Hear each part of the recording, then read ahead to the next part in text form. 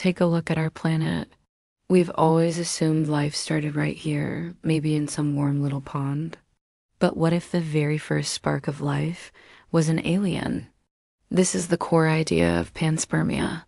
It's the theory that the essential building blocks of life, things like amino acids or even hardy microbes, are scattered throughout the universe. They travel through the cosmos, hitching a ride on comets and asteroids.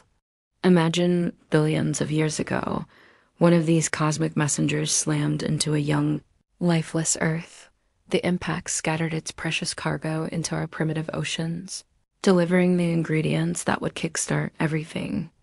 From those extraterrestrial seeds, the first simple cells formed, multiplied, and evolved into every living thing we see today. In a way, we could be the descendants of cosmic travelers.